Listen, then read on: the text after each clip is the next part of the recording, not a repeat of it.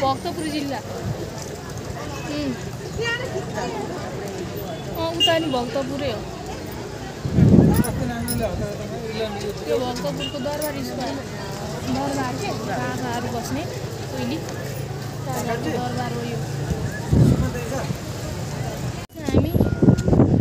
भक्तपुरको दरबार स्क्वायरभित्र बसिरहेको छौँ होइन यो अग्लो यो मन्दिरमा बसिरहेको छौँ चाहिँ धेरै हावा आउँदैछ होइन तर मलाई यो माथि चढ्दाखेरि चाहिँ रिङटा लाग्यो यो हात्ती भएको मन्दिर तपाईँलाई कस्तो लाग्यो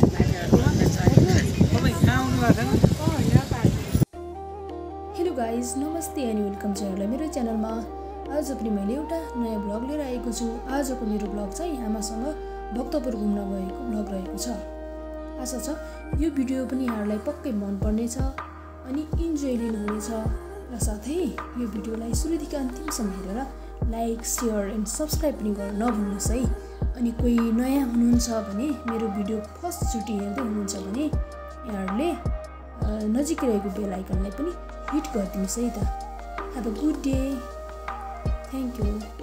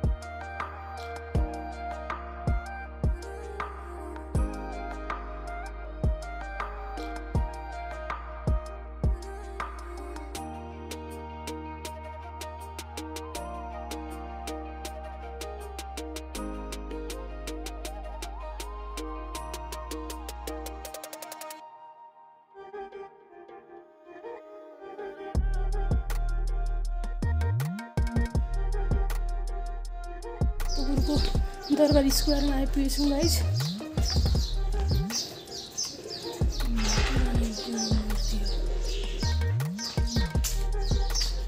दरबार स्क्वायर घुम्दैछौँ हेर्दैछौँ अब तपाईँहरूलाई पनि म देखाउनेछु भित्र योभन्दा उता चाहिँ फेरि फोटोहरू खिच्नु नपाउने रहेछ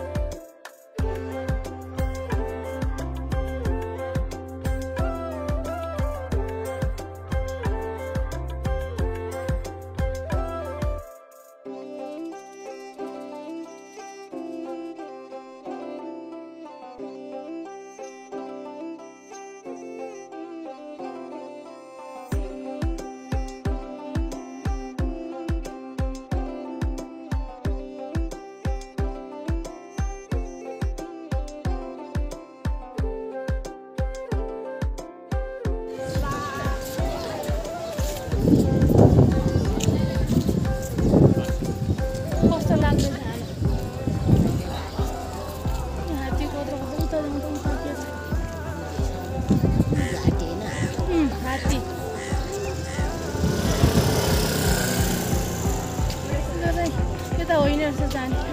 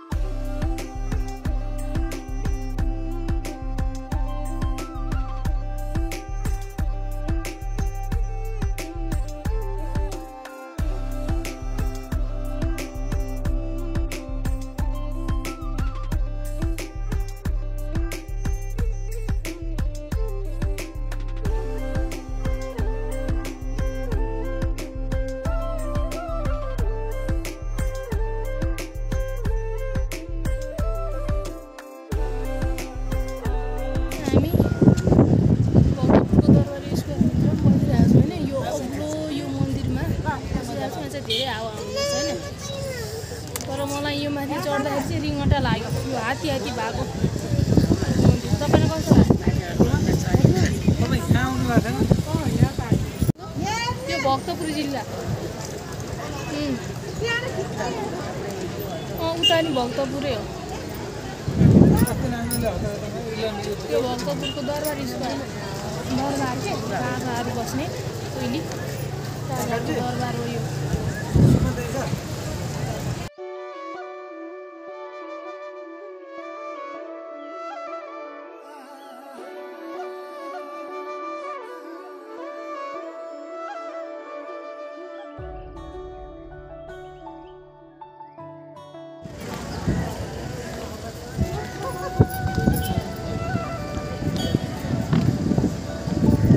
यो उकालो मलाई चाहिँ चढ्नु डर लाग्यो आमालाई चाहिँ एकदम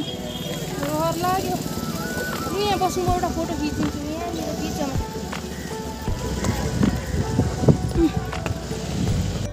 अलिक गरे आउनु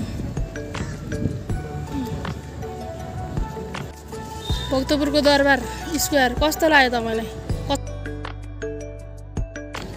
कस्तो लाग्यो त राम्रो लाग्यो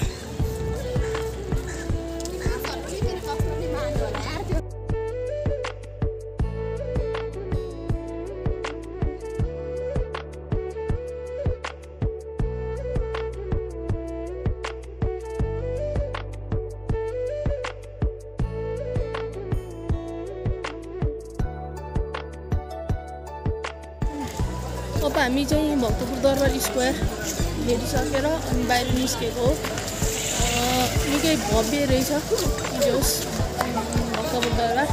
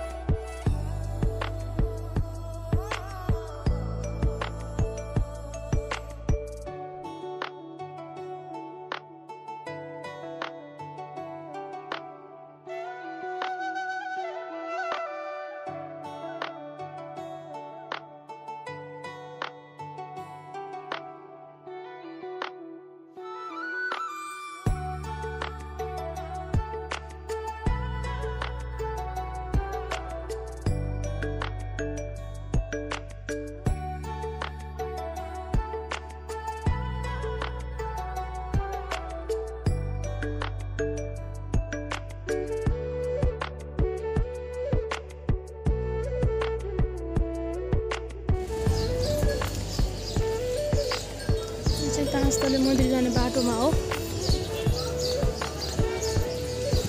यो रहेछ हाम्रो तानस्थली मन्दिर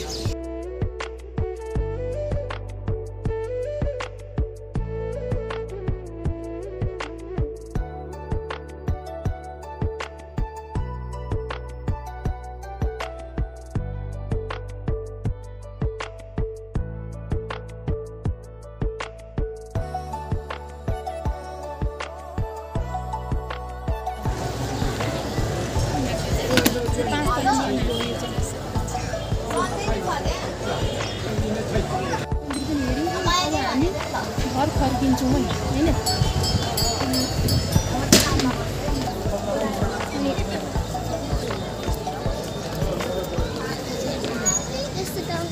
slowly.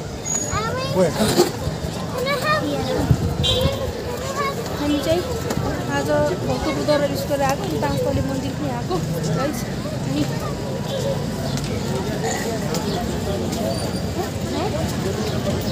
यो सबै ढुङ्गाको हो आमा यो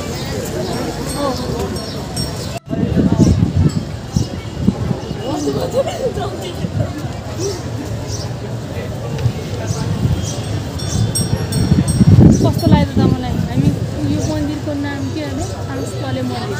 5 रुपियाँमा भएको मन्दिर यही हो हामी 5 रुपियाँ पैसामा के कस्तो लाग्यो त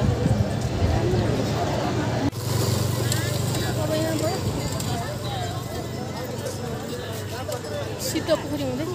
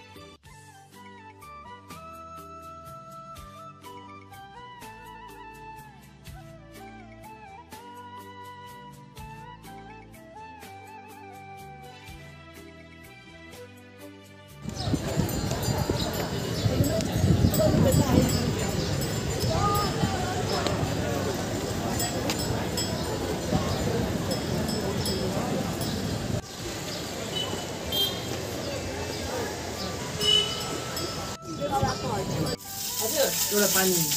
आलु पनि हो त्यहाँ तान्दा हुन्छ बाबुको दुईटा बारा एउटा मिक्स एउटा यो त नेवारी मिठो लाग्यो मिठो छ आमा मुहीको बारा अन्डा चल्ला डौली मरु ए यो नेवारी के नेवारी परिकार खानासँग चाहिँ यो जुजुधौ भक्तपुर आएपछि चाहिँ यो जुजुधौ खानु चाहिँ मिस नगर्नु होला भक्तपुर दरबार स्क्वायर र पाँचतले मन्दिर जसलाई हामी न्यातपोल मन्दिर भनेर पनि चिन्छौँ यो दुई ठाउँ घुमिसकेपछि आमालाई यहीँको स्थानीय परिकार किन नखुवाउने त भन्ने भयो अनि यहाँको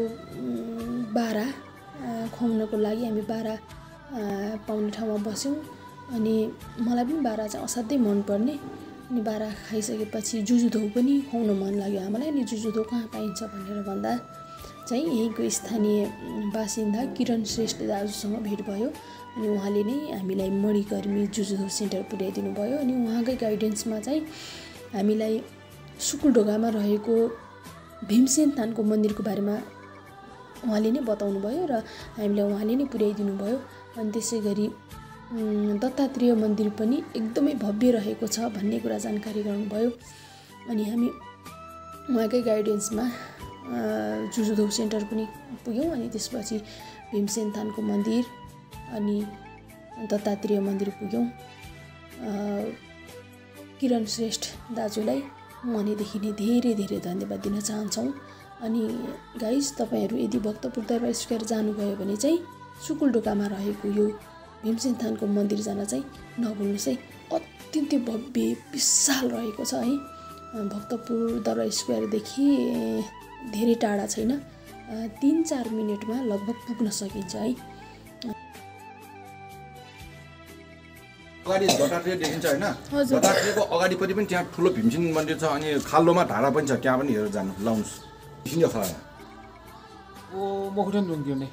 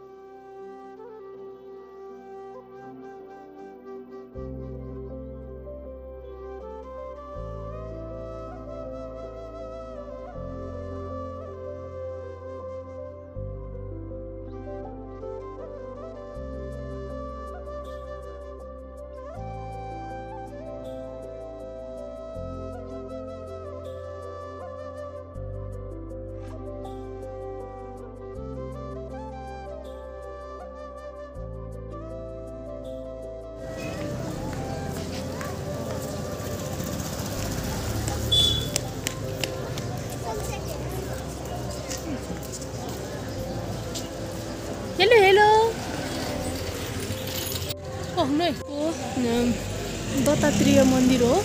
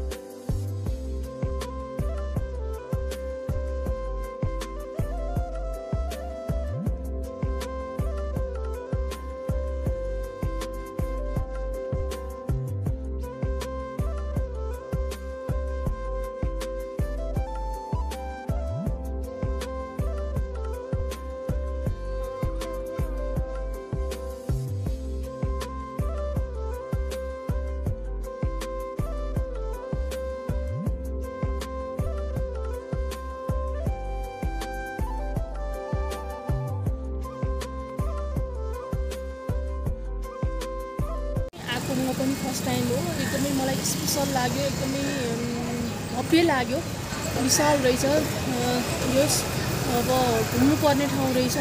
अब त्यहाँ चाहिँ धेरै कुराहरू रहेछ होइन, मैले चाहिँ अब त्यो सबै कुरा चाहिँ मैले एक्सप्लेन गर्नु सक्दिनँ होइन। धेरै राम्रो छ अनि मैले भिडियोमा लगाएको छु, तपाईँहरूले पनि हेरेर